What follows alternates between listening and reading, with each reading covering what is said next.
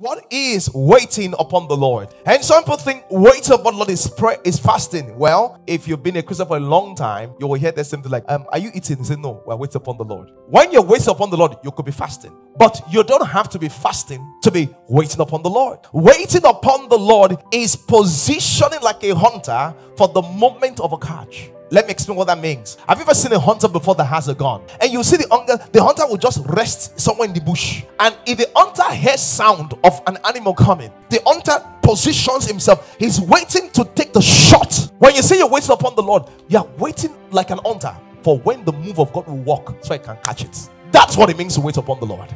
Worry and stress are indicators that you have not been waiting on the Lord. The more you worry and stress, the more you don't have a word inside that stabilizes you. Have you noticed the things you were worried about when you come to church, they kind of shrink? Because as soon as you come to church, your faith grows or is strengthened. I don't know how many of you have gone to a 5-star restaurant before. And when you go to a 5-star restaurant, these are restaurants where you don't seat yourself. When you get there, they will say, wait for your waiter. You know, is that not what they say? And they will give you a waiter, yes or no? And your waiter comes and sits you down. Even when you have ordered the food, the waiter goes away from you. But guess what? The waiter always has you in sight.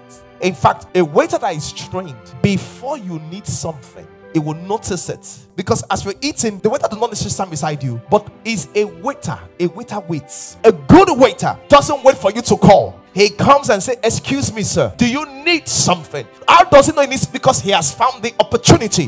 When we wait upon the Lord, this is what it means. We are in that place to see the movement of the Spirit. We're in that place to see the orchestration of the Spirit, so that we can say, Lord, you are moving. Is there something you want done? That's what it means to wait upon the Lord. Some people say, we need prayer point. Listen to me. Prayer point is for a level of people that pray. When you get to the level of senior, no need for prayer points. The prayer flows. When life is heavy and hard to take, you just lost the contract.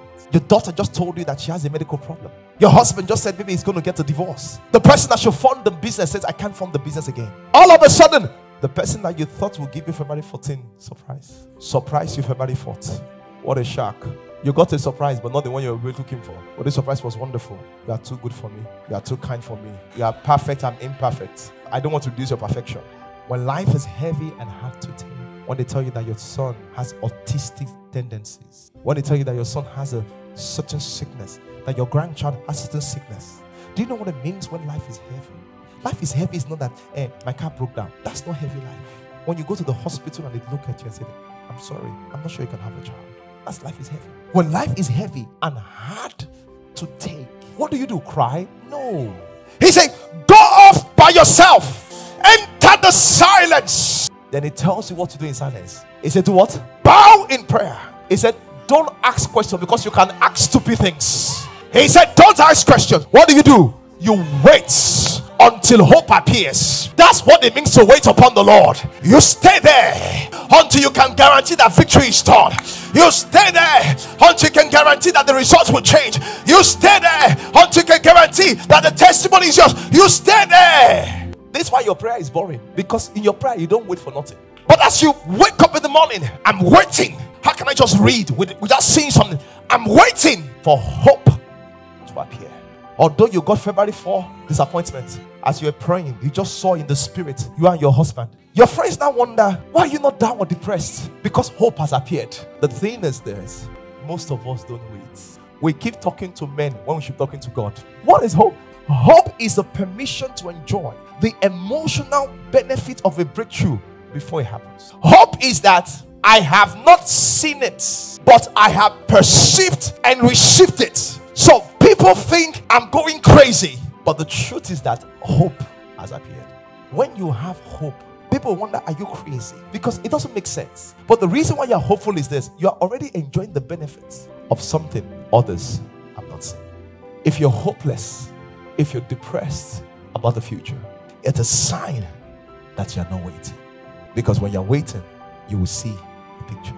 When you get there, they now say, we need 100 million. I said, it's okay, we'll provide it. Your wife says, honey, where will you find it? He said, don't worry, I've seen that we'll have it already. He said, why? He said, don't run for it. He said, face it. Full face. We heard what the doctor said, but we heard what God said.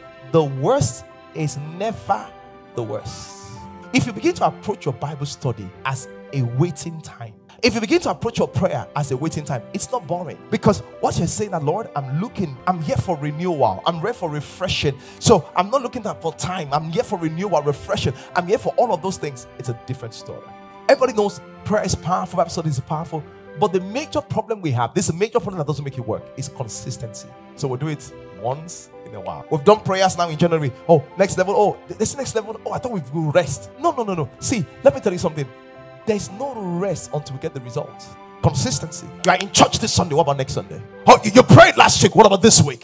Someone says, can't we have leave? Satan doesn't go on leave. The challenges of life does not go on leave. And that's why it says, give us this day our daily bread. It's consistency.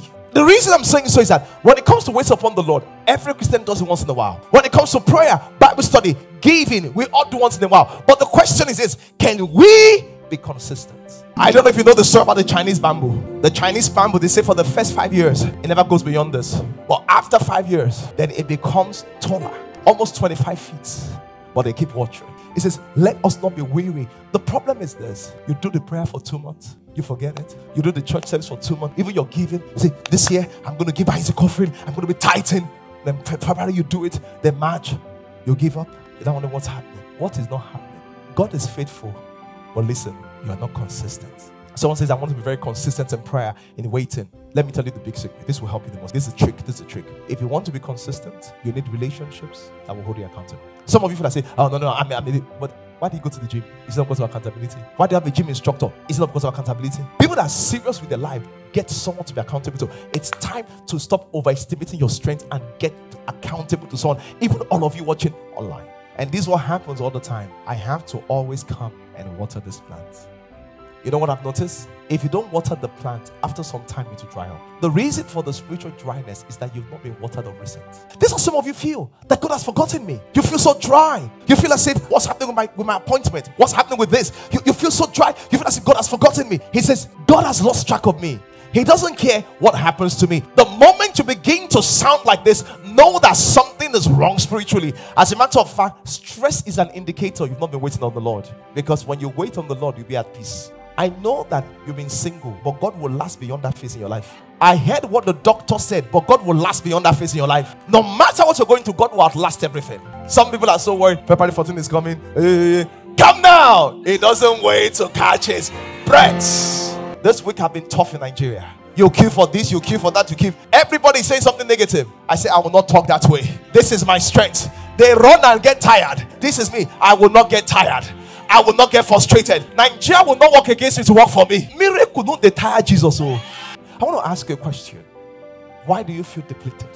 Is it not because you've not spent time to wait upon the Lord? Why do you feel drained? Is it not because you've not spent time to wait upon the Lord? I want to ask you, all of you have cars. Have you noticed when you start servicing your car for 6 months, there are noise that will come out of your car that were never there before? Your car will start misbehaving.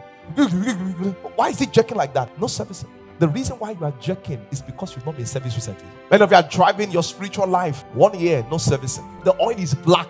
It's black and thin. The radiator, there's no water inside. Your engine is overheating. You now wonder why you are getting depressed so easily. Because you have not been serviced. And let me say something to you. I thank God for wine press because it was mass servicing. But now that wine press is over, what is your method for servicing yourself? Because we cannot wait till next year for you to be serviced again.